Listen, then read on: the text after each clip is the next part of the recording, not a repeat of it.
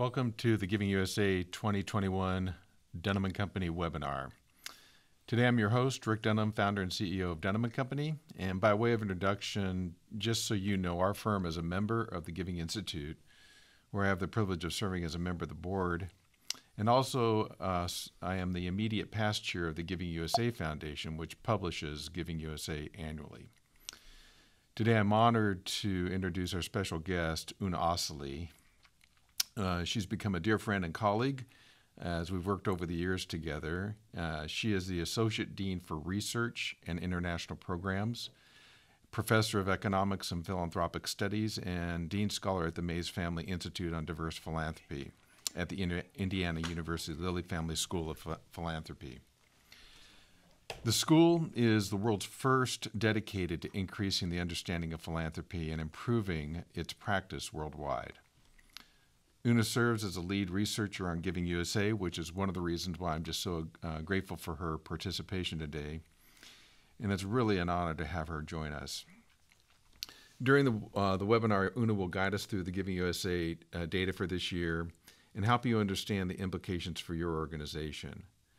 And during the Q&A at the end of our webinar, she and I will help you understand how you can create actionable strategies to adapt to the changing philanthropy landscape to maximize your impact. So without any further delay, let me introduce Una.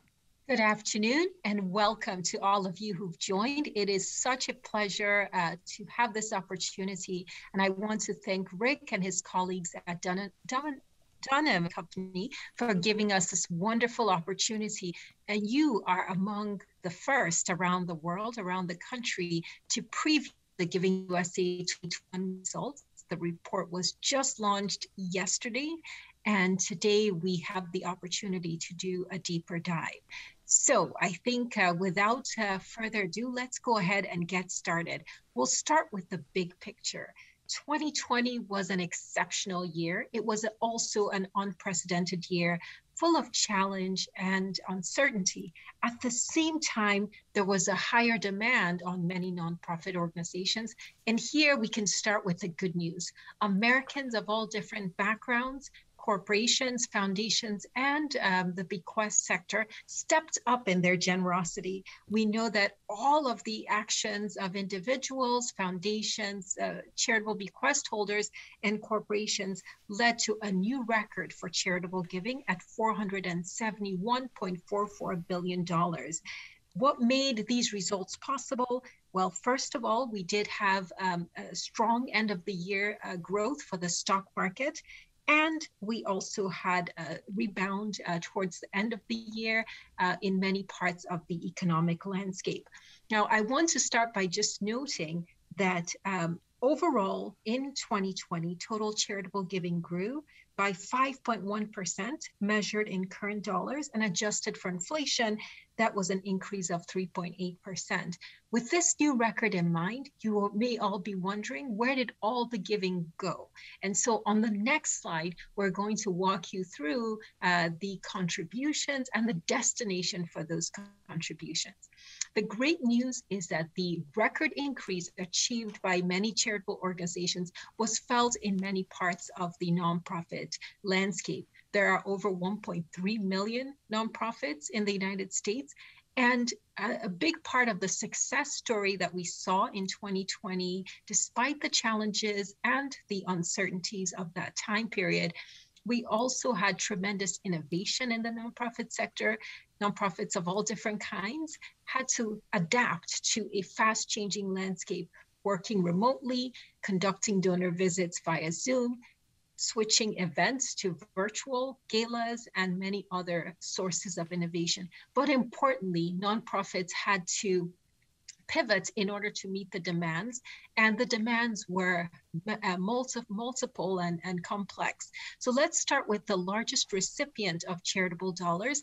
That is still the religious congregation landscape, receiving 28% of the charitable contributions. Educational institutions received 15%. And we also saw strong growth in human services and public society benefit, which refers to umbrella organizations or organizations that serve a multitude of purposes. During the webinar today, we'll have a chance to do a deeper dive into the parts of the giving landscape that performed quite well in 2020, but we'll also point out parts of the sector that experienced more challenges and constraints as they sought to meet needs and also engage donors and fundraise. Now let's go to the top 10 findings. Every year, our team spends quite a bit of time sifting through the data, trying to determine what were the most important findings. And today I'd like to walk you through those top 10 findings. It's always exciting to emerge with this top 10 list, but there's so many findings yet to unpack. And I encourage you, when you do have the time, to download the full report and engage with all of the information that's available through the report. So first, and the most important takeaway of today, giving reached a new record. This record was made possible by all the actions of the nonprofit sector and the fundraisers in the audience. So if there is one piece of good news and a takeaway from this year's report, all of us need to, in the nonprofit sector, need to continue and build on this new record, and also understand that even as the economy starts to recover and many return to in-person engagements, there are a lot of lessons to learn from 2020. Well, let's look at the numbers and what has changed and also what has stayed relatively the same. First, the largest contributor or the largest segment of American philanthropy is still individuals. This is an important takeaway. In 1980, individuals made up 84% of all charitable giving. Today, individuals are still the lion's share of American philanthropy, but you'll note that this slice has gone down to 69%. What has changed? Foundations have expanded their footprint. In the 1980s, foundations occupied about 6%, so less than 10% of charitable giving. Today, that slice has increased. And what we also know is that in 2020, foundations stepped up in their generosity. It was this 19% took place because foundations of all different kinds, small family foundations, as well as larger foundations, took the extraordinary step of responding to needs in their communities. Not only did they increase their outlays in several areas in responding to COVID, but also in response to the racial and social justice movement. We also saw foundations become more flexible in their grant making, increasing flexibility to their recipients, and also tailoring more unrestricted giving, tailoring requests to meet the needs of nonprofits. All of these changes, I think, point to an opportunity for nonprofits to develop new types of partnerships with funders. In addition, we saw in 2020 an expansion in charitable bequests as the US population continues to age.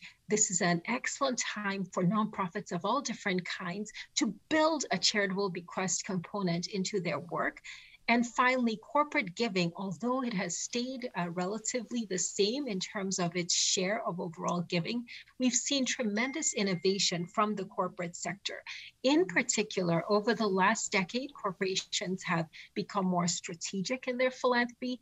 They've invested in workplace giving and matching dollars, but they've also broadened their emphasis with cause marketing, sponsorship dollars, and marketing dollars. So for all of you who do work with companies, I think it's important to recognize that there are many different ways for nonprofit organizations to build relationships with corporations, and not all of those relationships are directly through the foundation or the grant-making allocation.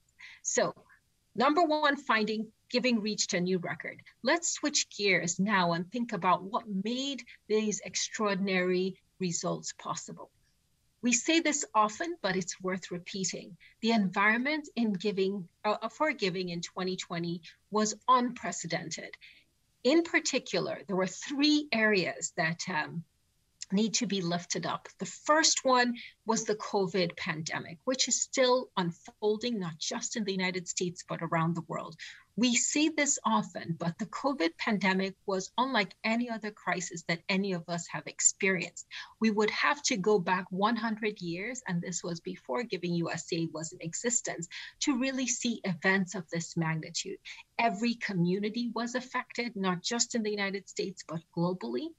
And the COVID pandemic is far from over. Although vaccines are becoming more available, we still have restrictions still in place as a result. In addition to COVID, mid-year in 2020, we also had the rise of the racial justice and social justice movement. And with the pandemic, pockets of the country that are still recovering. We had record unemployment at the beginning of the year, and a decline in GDP, as well as corporate pre-tax profits. By the end of 2020, though, things had begun to improve. In particular, there was a lot of optimism about vaccine rollouts. There was also increasingly the actions of the federal government, specifically the PPP program and the stimulus dollars, allowed American households and firms to start to recover. And then, importantly, for those of us who have been watching the financial markets, we did have a very strong performance of the stock market, especially at the year end, with the S&P growing at 16.3%. 2020 ended up being one of the best years on record in terms of year over year, I think comparable even to 2013. So we take all the events of 2020 together, combined all of the economic factors as well as the social and political factors had an important impact on giving. As we look ahead, you may be wondering, that was 2020, that's in the rearview mirror. What can we expect going forward? Well, as we look at the economic factors that influence giving, there are some very positive signs ahead in 2021. So the stock market has continued to grow in 2021. We're seeing GDP rebound in this first half of the year, and personal disposable income has also grown.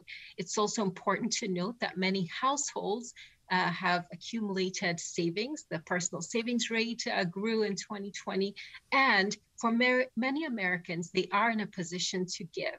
And so for all of you in the audience who are wondering, what should we expect for 2021? I think it's important to understand that households give when they have the economic and financial resources to give.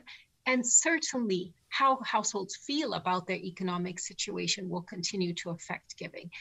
As we have mentioned, as the economy has started to recover, that does provide a more encouraging environment. And certainly for all of you who are fundraisers and nonprofit leaders, we should all be optimistic while recognizing that there's still challenges ahead with uncertainty about the pandemic and the new strains that are emerging, but also that there's still pockets of need, and many households are still facing very challenging economic circumstances. So that leads us to the third finding. This is another piece of good news for all of you working in philanthropy and the nonprofit sector. When we look at the successes of 2020, the results were broad-based. Individuals experienced growth. We did see specifically some very large gifts made in 2020. Mackenzie Scott, with her record, more than $6 billion paid out. The founder of Twitter, Jack Dorsey, another large commitment, $1 billion made in Twitter stock, and foundations of all different kinds, individual, family foundations, community foundations stepping up. In fact, one resource here at the Lilly Family School shows that over $1 billion was committed to COVID relief by community foundations and United Ways in the first half of 2020. The only source of giving that experienced a decline in 2020 was the corporate segment. And we will do more to unpack those results. A simple answer for the results with corporate giving is that corporations were more impacted by the economic downturn, with corporate pre-tax profits declining. So let's take the next finding as we try to unpack the results of 2020 and also look ahead to 2021, I want to point out one variable that we have highlighted already. Giving is very closely linked with the stock market. We saw that in 2020, but we've also seen that in other periods. It's worth emphasizing that giving tends to be a lagging variable. The stock market often has to improve before giving improves. And that reinforces the point we made earlier, that individuals give when they feel financially and economically secure. And increasingly, when we look at very large gifts, many of them are made out of appreciated securities. So for those of you who have been paying attention, this is a great time to engage individuals, especially those who have financial assets because of the performance of the stock market. Staying on that message about stock market performance, this matters not just for individual giving, but also for foundations. Foundations in particular had a very strong year. It's actually one of the best years that we've seen in recent times. Giving by foundations increased 17% in current dollars to an estimated $88.55 billion, reaching its highest ever dollar amount. And adjusted for inflation, foundation giving rose by 15.6%. We've seen in the past few years really remarkable growth by foundations in terms of their giving. And 2020 was a very important year for many foundations, not just in the dollars they gave, but in the innovation that the foundation sector showed. I mentioned the introduction of more unrestricted forms of giving, flexible funding, but also new instruments. For example, the Ford Foundation issuing one of the first ever bonds linked to its foundation assets. I think going forward, we do see that many foundations are looking to continue to use some of these more flexible instruments. Now for another piece of good news, but one that also is a challenge for all of us going forward. Giving as a share of GDP has stayed at about 2% over the last 2 decades. And in fact, one of the questions we're often asked is, what would it take for giving to go beyond 2%? Well, in 2020, we did reach a new high water mark at 2.3% of GDP, with the charitable sector accounting for one of the largest shares on record. However, this was achieved in a very difficult financial and economic environment, and GDP actually declined in 2020. So what I would say going forward is that for all of us in the nonprofit sector, we need to build on this expansion in generosity, but we want to also make sure that we are doing it in a way that increases the percentage of Americans who are participating, but also that it is not born out of more difficult economic environments. So there was one aspect of charitable giving that did not see such a favorable outcome in 2020, and that was corporate giving. Many have been surprised by this result, and in fact, we've received a lot of questions from media and others with questions about why did corporate giving decline in 2020? Now, this decline is in fact attributed to the decline in GDP in 2020, but also the decline in pre-tax profits. It's also worth noting that economic activity across the aggregate corporate giving landscape was quite uneven and mixed. While the tech sector performed quite well in 2020, many aspects of the corporate landscape faltered. So the service sector, travel, and many other large swaths of corporate performance were challenging in 2020. We're starting to see things pick up in 2021. More recent data show that firms are recovering. Even segments of the economy that really struggled in 2020 are starting to show rebound. So we do expect that as GDP starts to improve and corporate pre-tax profits rebound, corporate giving will follow some of those positive trends. And with that, we're now going to turn our attention to the rest of our top 10 findings, focused more on where charitable giving goes.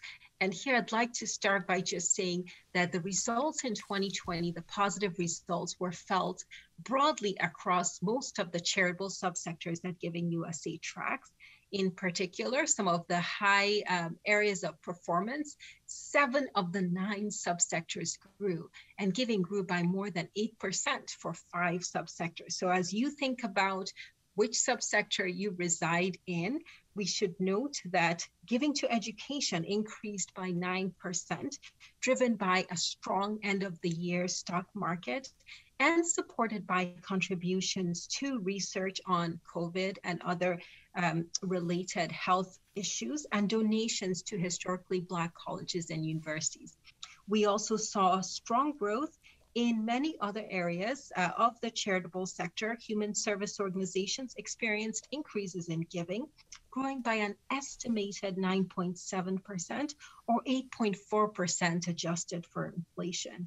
And international affairs also grew by 9.1% in 2020 or 7.8% adjusted for inflation. So across the board, we did see growth. There were some parts of the charitable landscape that experienced more, could say, adverse conditions. The arts and culture segment was one, as well as healthcare.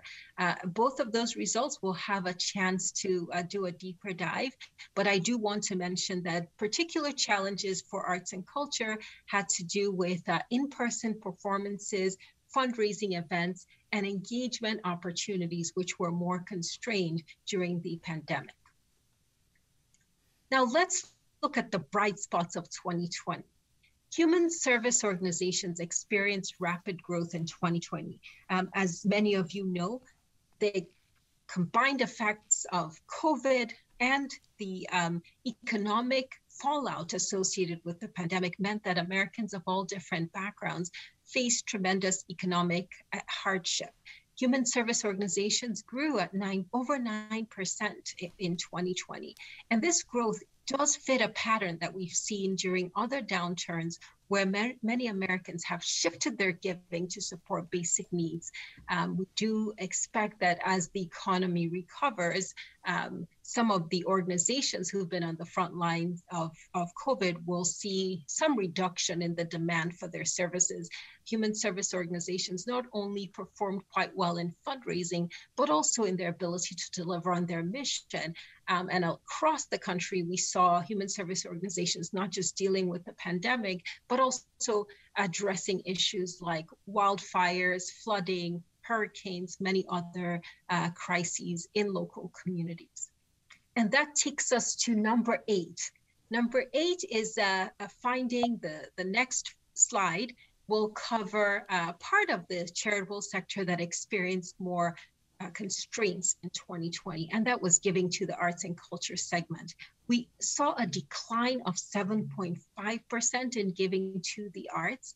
The shutdowns affected arts organizations, not just in their ability to fundraise, but even in their earned income and revenue streams. Many arts and culture organizations had to cancel their annual fundraising events and move their performances online. The word that we heard throughout the year was pivot, and not all organizations had the capacity to quickly move performances, orchestras, all of those online. Going forward, we do know that arts organizations are starting to develop hybrid options to combine forces to have in-person events, but that there are still challenges as they seek to fine-tune those models and continue to engage their supporters. In many communities around the US, arts and culture organizations are vital to the quality of life. And so there is a need to continue to engage arts and culture donors as well as others. On the bright side of arts and culture, we did hear from organizations that were able to pivot, that they reached more people through these virtual events, and they were also able to build new communities and engage new types of donors. So I do think a call to action for all of us on the call today is, how do we take some of the lessons of 2020 and rebuild in a way that does promote more equity and more access, especially in parts of the giving landscape that have had challenges connecting with new donors. On the next slide, there is a lot more to say about the events of 2020, but underlying all of the results we have discussed today is the importance of innovation, collaboration, and experimentation. Many nonprofits found that they could not just go back to business as usual with new forms of giving emerging and new ways of connecting with donors. One that really stood out to all of us here on the Lilly Family School side of this project is the role of crowdfunding. Crowdfunding allows organizations to connect with all types of donors, and typically younger donors and more diverse donors. We also saw the rise of mutual aid and other non-traditional forms of philanthropy. As organizations start to rebuild, return to in-person, there is a sense here that there has been an influx of new donors, and nonprofits will have to communicate their impact and build trust and also engage those donors going forward. Two examples really stand out as we think about the unprecedented nature of 2020 and the opportunities that it provides for nonprofits. The CDC Foundation dates back to 1991. They were able to raise over $50 million through a new platform called charity.com. We also know that Facebook fundraisers crossed the $5 billion mark. And finally, even organizations like the World Health Organization stood up a new crowdfunding and individual donor platform. So lots of new opportunities ahead. And that leads us to the very last finding of our top 10 list, and that is the new record set in terms of online giving. In 2020, online giving achieved a new record at 13% of overall giving. This is based on Giving USA data as well as Blackbaud Institute data. And we have been following the trends in online giving. Certainly over the last decade, online giving has been growing rapidly. However, it was still under 10%. And this was a surprise to a lot of observers who expected online giving to really take off. It took the events of 2020 to move not just more donors to online giving, but many organizations of all different types, religious congregations, small local organizations, as well as large organizations, to start to invest in their online giving programs, even hire individuals who have that specialty. And if you look at the trends over time, you'll see that we are at an inflection point in online giving. On the next slide, you'll see the trends in online giving have hovered around 7 or 8% of overall giving. Well, in 2020, online giving grew at over 20%. And so we're now at a new record.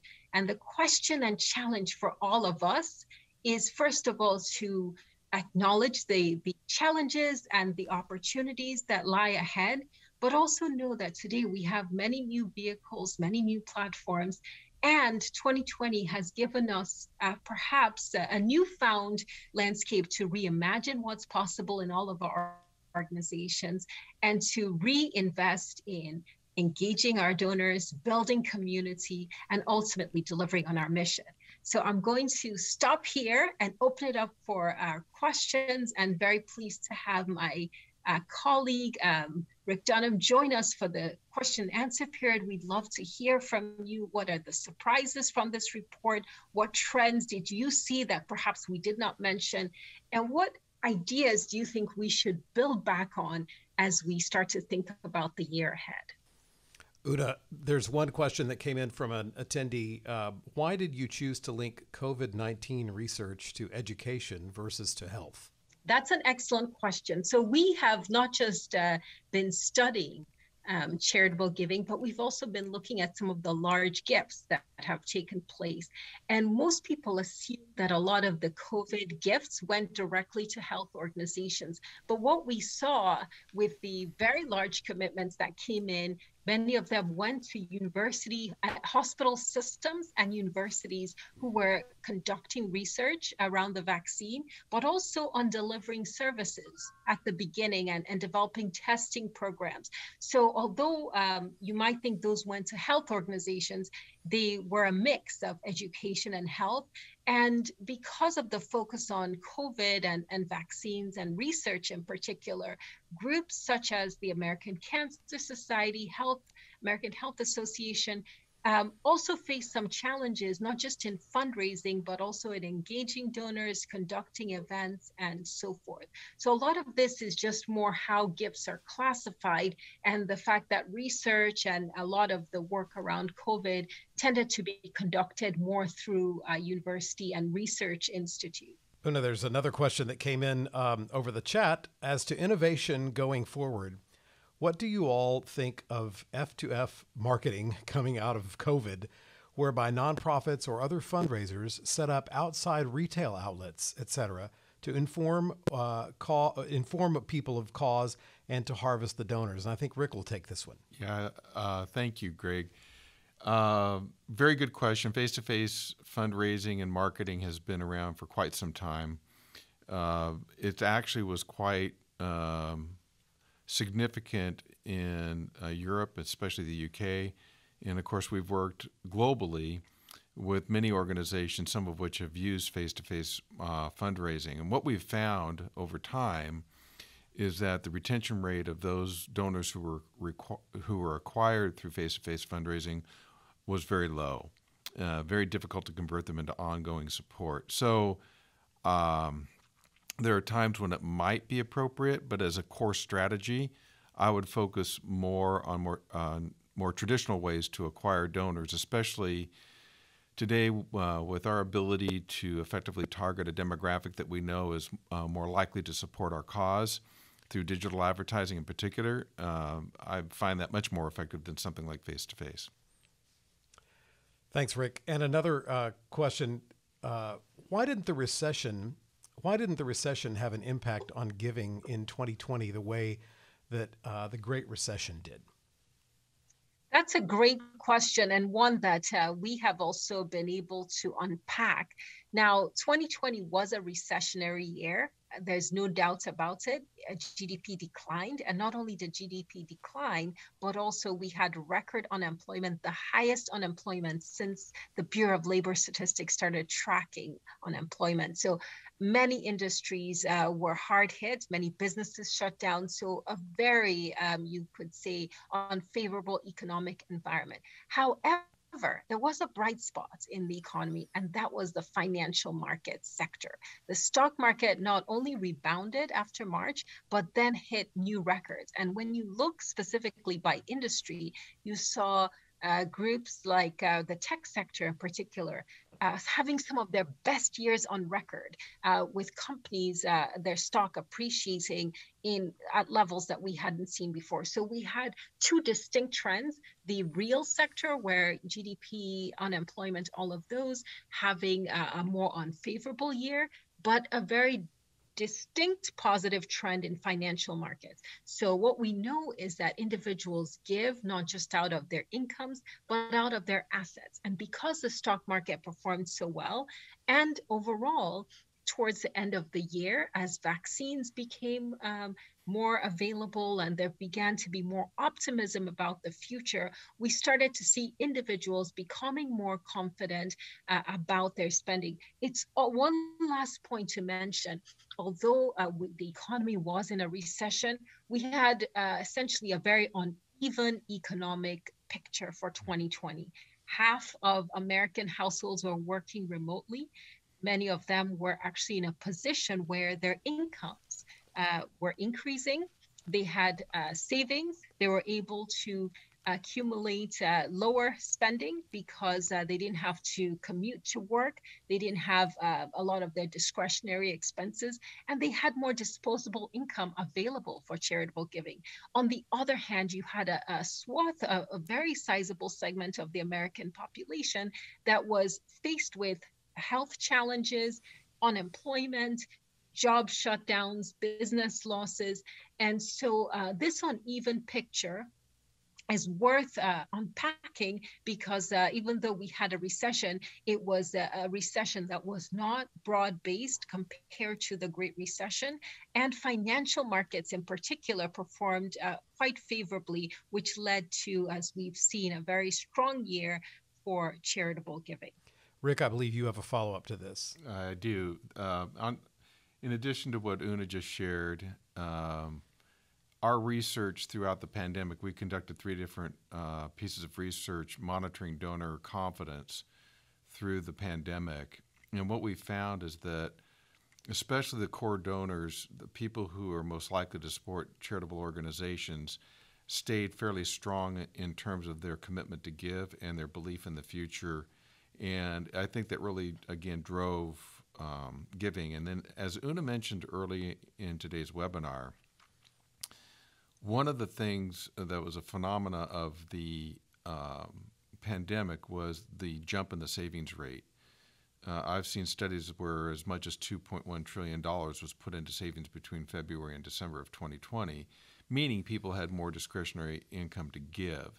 So to Una's point, it was very uneven, and for those who were committed to supporting organizations, they actually were in a pretty good financial position as their expenses went down to put more money into charitable organizations. Great. And here's a question about a topic that's on everyone's mind these days, donor-advised funds. What happened with donor-advised funds in 2020, and how did this contribute to overall giving? Also a great question. I would say that is probably one of the most frequently asked questions around Giving USA every year is donor-advised funds. Last year, 2020, we saw quite a few trends with donor-advised funds. One very prominent trend was the granting out of donor-advised funds. In other words, people who had already committed their dollars, their assets to donor-advised funds, those charitable assets were used in significantly to contribute. And that's also similar to what we saw in the Great Recession, where donors were granting at higher rates out of their DAF holdings. In addition to that, we also saw movements like Half My DAF, where a social media hashtag where donors were being encouraged to really step up their granting out. In addition to the grants out of the donor advice funds, we know that some households were also increasing or setting up those accounts in 2020, so increased use of those charitable vehicles. And in terms of the Giving USA data, it's worth noting that DAFs are counted in the public society benefit subsector, the National Donor Advice Funds, but that donor advice funds also reside in other charitable subsectors. Some educational institutions now host DAFs.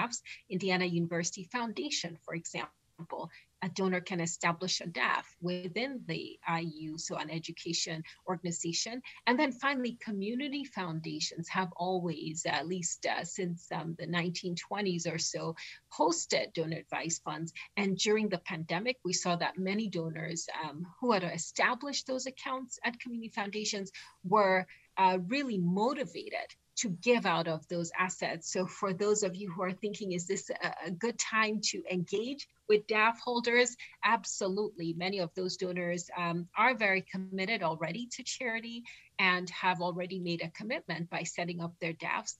And with the pandemic, but also the racial equity and social justice protests and movements we've seen over the past year, a tremendous opportunity to engage those donors.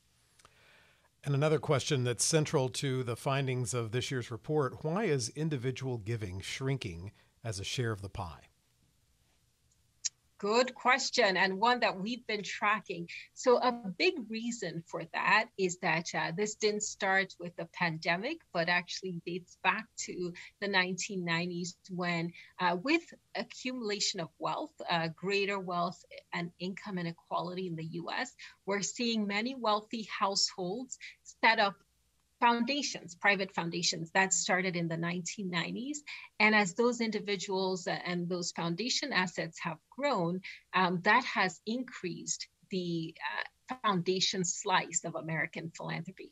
Now, having said that, I do want to emphasize that half of the foundations are actually small family foundations. in terms of one or two individuals, maybe one staff member, and those operate more like individual donors in terms of engagement and building relationships. They may not have an RFP process. They may not have a whole staff that are involved in the foundation. So as nonprofits are thinking about the implications for them, it's still the case that American philanthropy is still the lion's share attributed to individuals, whether those are individuals that are giving out of their pocketbook and checking accounts or savings accounts, or individuals who have small private foundations.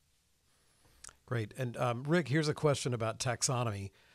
Where do nonprofits like the Salvation Army, Compassion International, World Vision, and other large faith-based organizations fall by category? Religion, social, public benefit, or other? Sure. That's a really good question.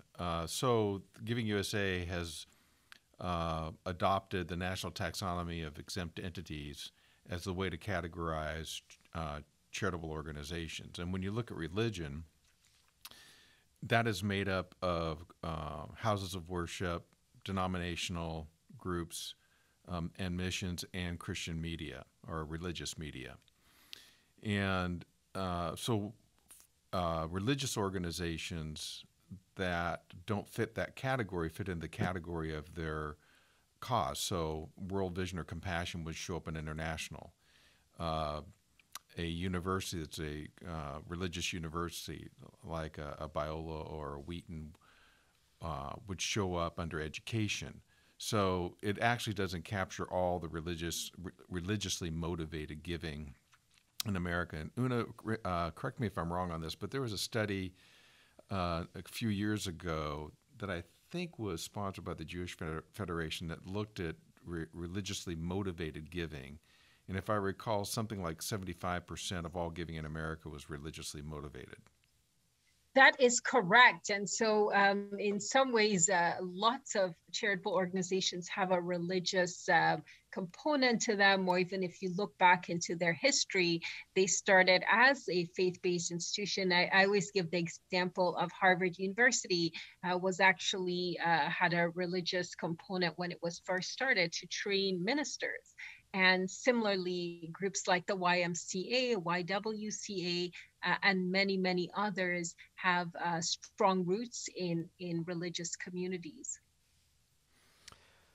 Here's a question about strategy. Are you seeing any trends over the last year in greater use of wealth overlays to efficiently allocate scarce donor engagement resources?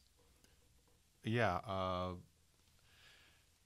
Wealth overlays have obviously been around for quite some time, and the number of companies that are providing that kind of a service has increased.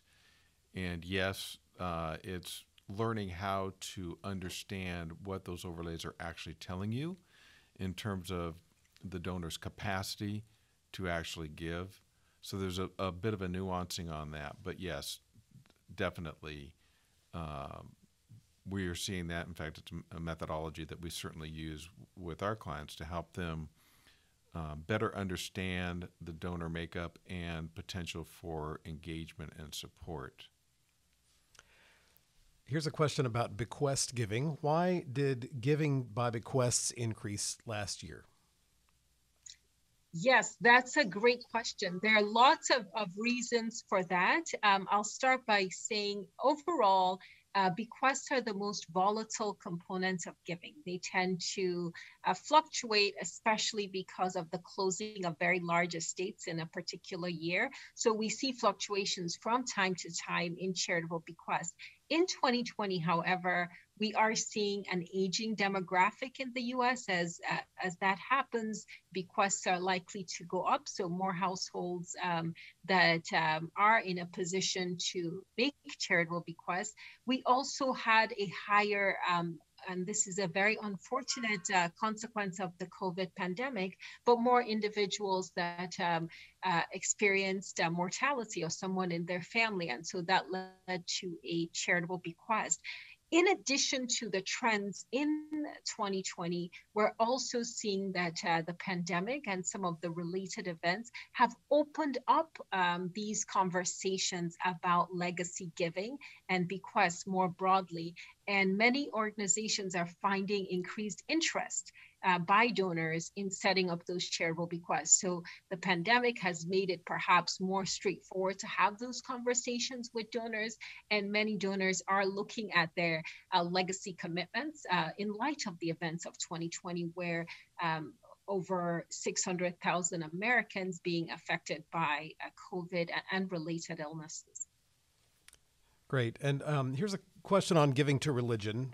Why did giving to religion only grow at 1% in current dollars, really staying flat at minus 0.2% in inflation-adjusted dollars? Rick? Yeah. And I know that Una can definitely add to this from their research, but from what we saw, as people know, when the pandemic hit and lockdowns were ordered and in-person gatherings were prohibited, many churches really struggled to pivot quickly to the online space. Now, certainly, there is a significant proportion of churches that already had an online presence and had giving facilities that were not localized but rather digital. And they had some initial negative impact of the pandemic, but recovered well. And so I think overall, giving to religion, my sense is that because of the inability for many to meet throughout the year together, and a certain sector of churches struggling to keep people engaged and to motivate ongoing support, that I think that definitely was a factor in seeing a weakening of giving to religion. Una?